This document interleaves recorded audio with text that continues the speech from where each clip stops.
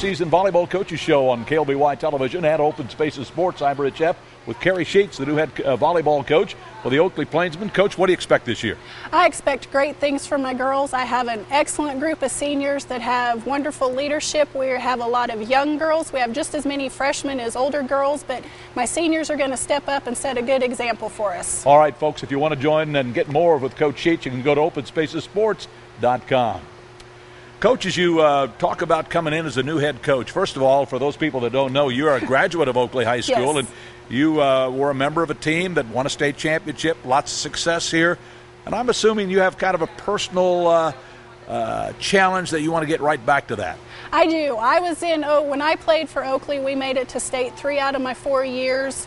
You know, volleyball was a big tradition. I want to see Oakley volleyball back on top like it was when I was in school.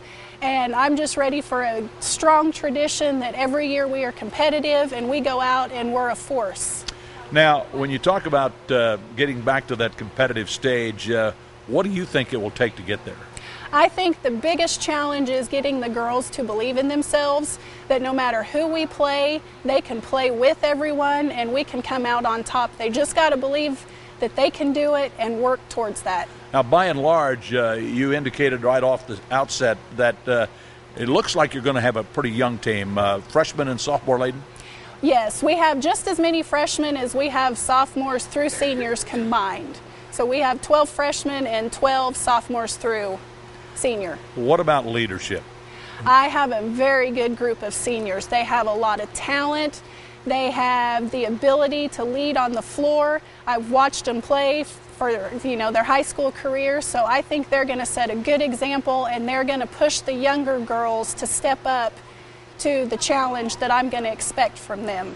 You're part of a school that has left the Northwest Kansas League. Yes. And you're now going to compete with the Mid-Continent Conference. Mm-hmm. I know your schedule has been set, so you're going to play a lot of the schools you've been playing the last few years, but you're going to the conference MCL tournament, I believe.